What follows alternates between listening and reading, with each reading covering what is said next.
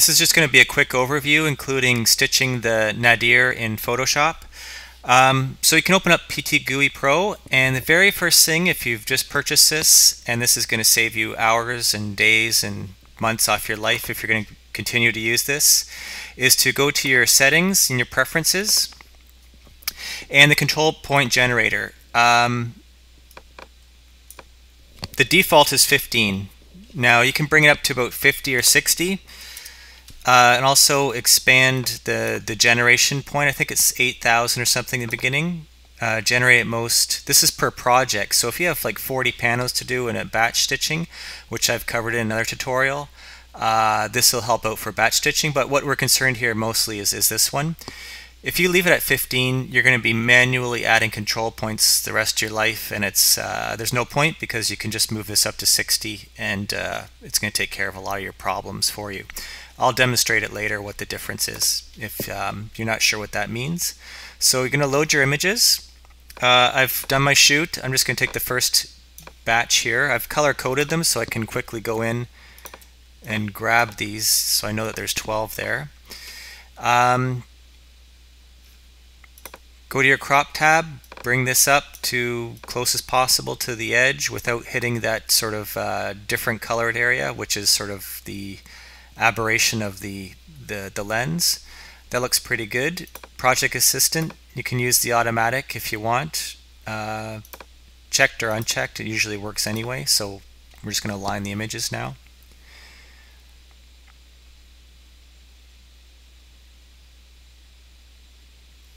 Adding control points, all 60 of them, so this can take a little bit longer. And we're going to use this button here to straighten the panorama out, so we have this along the line, straight along the horizon here. Okay, next thing I like to do is go to your exposure and HDR settings. Don't worry about this. If you use 60 control points, you're going to be fine. Go to fusion settings and take a look at your HDR settings here. This is what I like to leave mine at. If we reset the defaults, you can see it's, not too much difference. So you can bring this down, and you can play with your sigma a bit as well.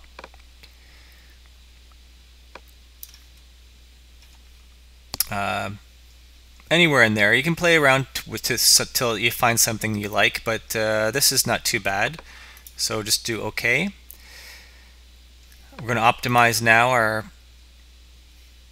response curve here. Don't worry too much about that. It's sort of automatic. We can do a preview, but it's good to run the optimizer too. This is going to tell you how good it's going to turn out. So we run the optimizer. It's very good, which is great. That's about all you really need to do. So if you want to look at your control points, you can, but you can see it's generating tons and tons and tons of control points. So you don't really need to go in and manually add these anymore if you've been doing that, because this should really cover everything. So you can even do the preview if you want to take a look around. Okay. So I really want to patch my nadir here, because I have my shadow of me doing this as well, and that's basically what I want to fix. On the inside, I'm not going to worry too much because I don't have the shadow. This I'm not going to worry about too much. It happens even in the Google Stitcher. I'm going to go back and go 15 control points, and we're going to see the edge of this, what's going to happen here along the edge. Actually, I can show it better in our exposure HDR settings. It's a little higher quality. Oh, maybe not. But anyway, we'll see the edge of this house here and see what happens with only 15 control points. But for now, I'm just going to create the panorama. Oh, one last thing is, since I'm going to stitch the nadir with this tutorial, you're going to want to go up to the Tools, Numerical Transform, and the pitch, well, it's usually set to 0. You're going to mark this at -90. And I'll show you why. If we can go to Tools, the Panorama Editor, this is the part we want to fix in Photoshop, but if it's left like this, it's very difficult. It's best to put it in the middle, and it's easier to fix. So if I just go back to our tools, numerical transform, apply that, and you'll see that it's in the middle now, and this is really easy to fix in Photoshop. So we'll go over to our create panorama, and we're going to create a TIFF file so we don't want to lose any quality while we are fixing that nadir point. So set optimum size as well, and just send it out. You have this here. And also I noticed there's sort of a flare here. I'll go fix that one first. Now if you have ever fixed anything in Photoshop, it's usually the clone tool is the easiest to use. Just choose, using your Alt key on your Mac, something next to it, and then you can start fixing it. So that's covered there pretty much. Yeah, it looks pretty good. So we'll move back over here, zoom out a little bit, make this a little larger,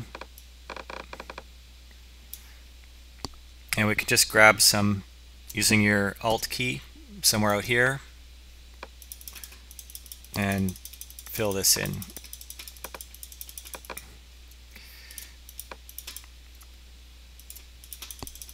I like to vary it a little bit, so I go back out and grab some more texture.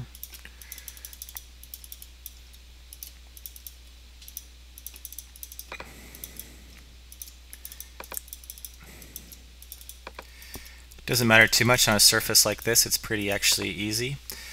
So that is fixed, so we'll just save it. You can look around, and if there's anything else you want to fix, that's fine, but mainly it was this area here and that little flare.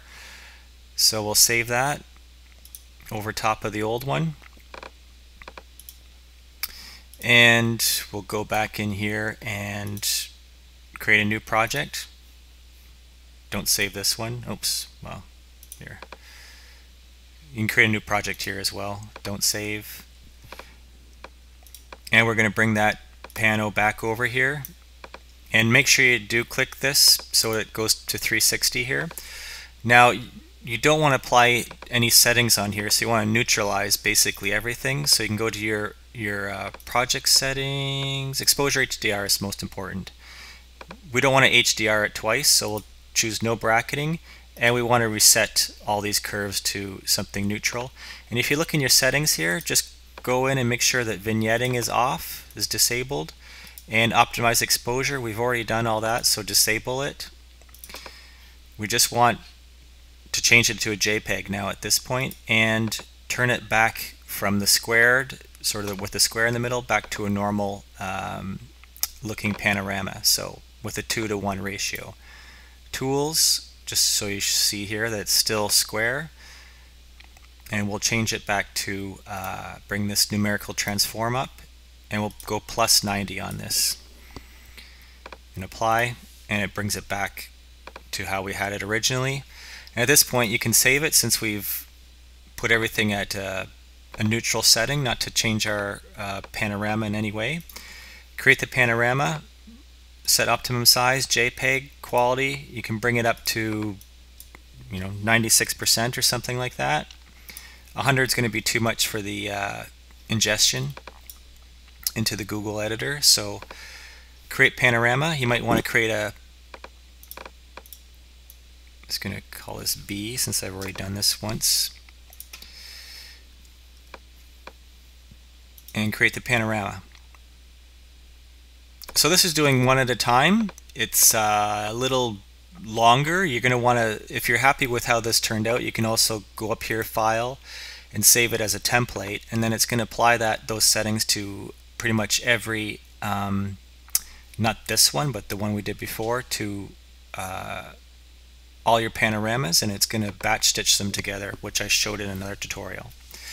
So one last thing, I'm going to go back and I'm going to show you what happens when you go to your preferences and you leave them at the default here.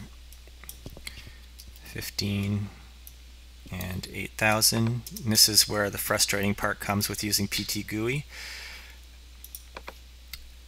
Don't save.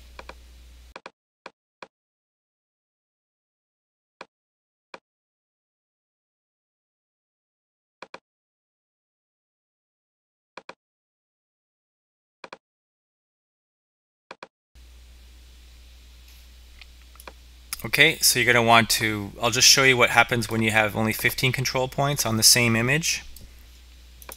Oh, I got to bring it over to this window. It's not letting me grab from another window.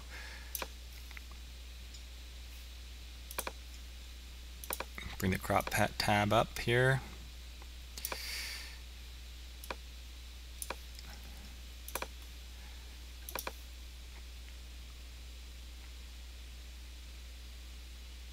It's going to speed up your generating control points. Line it up. Go to preview here. Let's get a little higher quality going.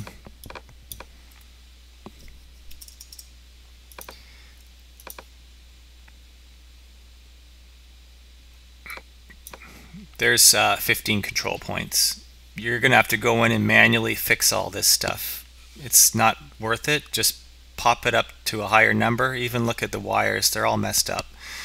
You're going to be spending too much time fooling around with this, thinking that you have to generate more control points. So just pop it up to 60 or something like that, and you're going to save some time. So hope you enjoyed the tutorial, and you can look at the other ones I have here. It might help you out a bit as well. Thanks. Have a great day.